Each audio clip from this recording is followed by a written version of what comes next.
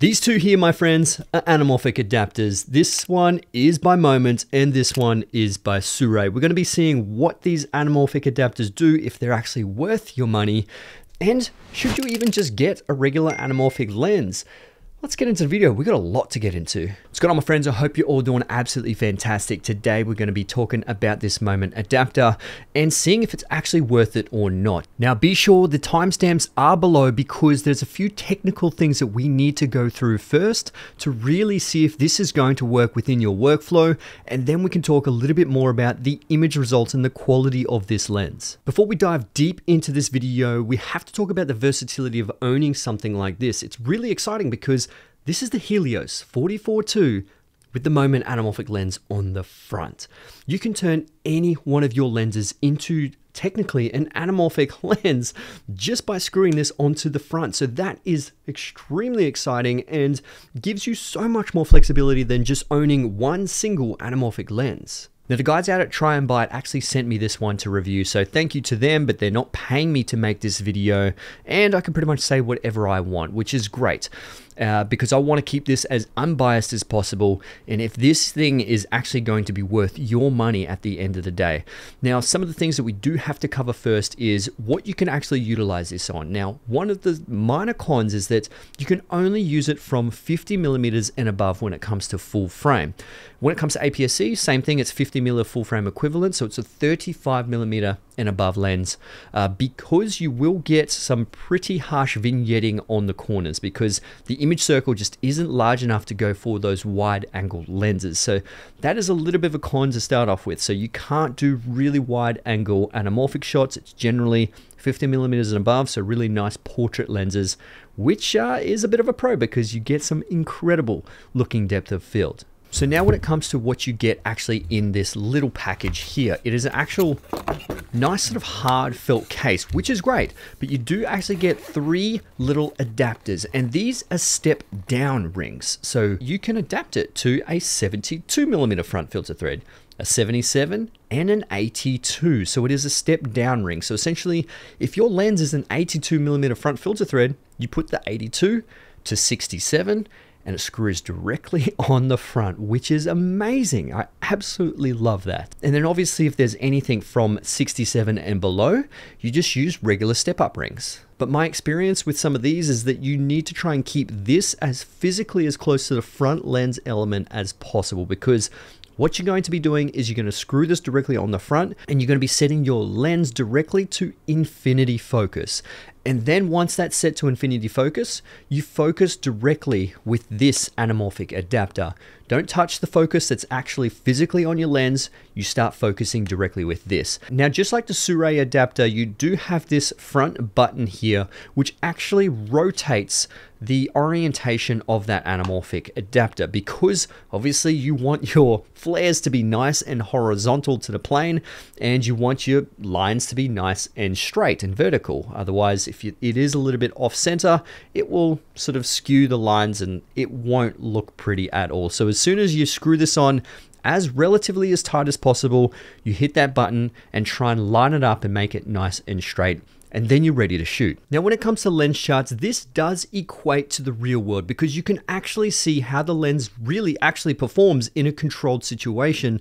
So you know what you're going to be doing when you're out in the real world. If you need to control the lens flaring, the chromatic aberration, if you need to, stop it down a little bit to try and make it a little bit sharper. So these do equate to the real world test, but real world test obviously is the definitive answer if there's enough character for you to be able to use and obviously help tell your story. Now, for the testing parameters, you can see here we've got the Sirui onto the Makey lens and we're at a little bit of an angle. So if I do miss focus, I still will hit somewhere on that chart because these are very hard to focus with. So I will hit somewhere on the chart and you still will see wherever it is focused on. And if I'm directly dead center and I do miss focus, that's when the chart can actually be a little bit inaccurate. So shooting on this angle is actually going to be much better. Now, with any adapter that I've tried in the past, when it comes to sharpness, that is the con of having an adapter. It's not specific to this adapter. The Sirui adapter has it as well.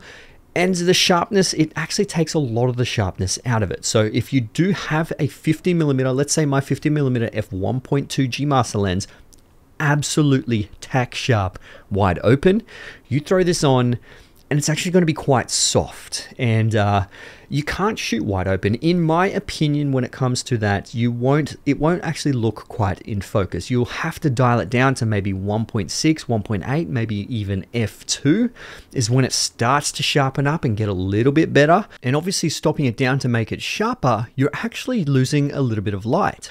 So that is a little bit of a con there, but essentially what it does is takes a little bit of the 50mm sort of epic sharpness and adds a little bit of character to it. So when it comes to filmmaking, a lot of filmmakers actually want to use lenses that have character. That's why I bought the Helios lens.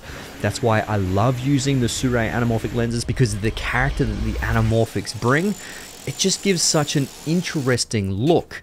Now, when it comes to anamorphic characteristics, this actually does have it. It's got some pretty nice barrel distortion, and the out of focus backgrounds do look actually quite nice.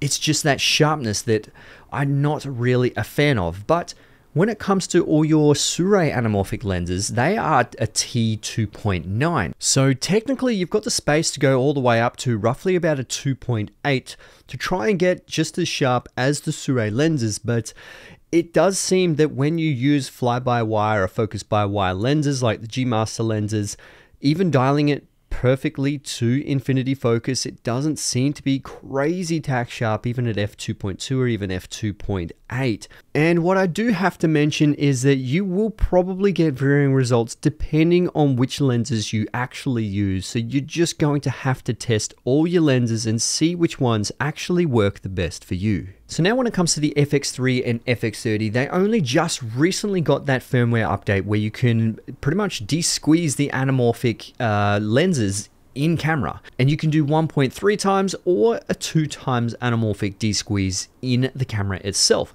which is great because 1.3 is pretty much 1.33. But the only con about that is that it removes the IBIS, which if you aren't familiar with anamorphics, when it comes to using IBIS, it doesn't look great in the corners because it does some weird warpiness with most anamorphic lenses. So you generally use anamorphic lenses on cameras that don't have IBIS, or you turn the IBIS off. The only company that's kind of perfected this a little bit is Lumix. They tend to have the anamorphic de-squeeze in camera, plus you can tune the IBIS to say that you are using anamorphic lenses and it will adjust for that. But the movement and the motion of natural camera shake is actually quite pleasing when it comes to a nice heavier build like the FX6. But when it comes to the FX30, if you don't have steady hands, this could be quite difficult. But in saying that as well, if you don't want to have de-squeeze in camera, don't have de-squeeze in camera, put the anamorphic adapter on, have your IBIS on, but turn the IBIS down a little bit so it doesn't work too hard, or even just trying to make your camera a little bit heavier to counteract some of those micro jitters and movements. Now this is the Moment anamorphic adapter versus the Sirui anamorphic adapter versus obviously no adapter. And you can see on the left hand side, I did miss a little bit of focus, but you can see because I filmed on the edge, you can see where that focal point is, and it seems much sharper than the Sirui version. And obviously no anamorphic lens, it is very sharp in the center there. And I was able to hit my focal point a lot better. Now, if we are to discuss the quality differences between the Moment lens and the Sirui anamorphic lens, well, the Moment lens definitely does win. It has less chromatic aberration, it is a little bit sharper, and it is slightly easier to get in focus. And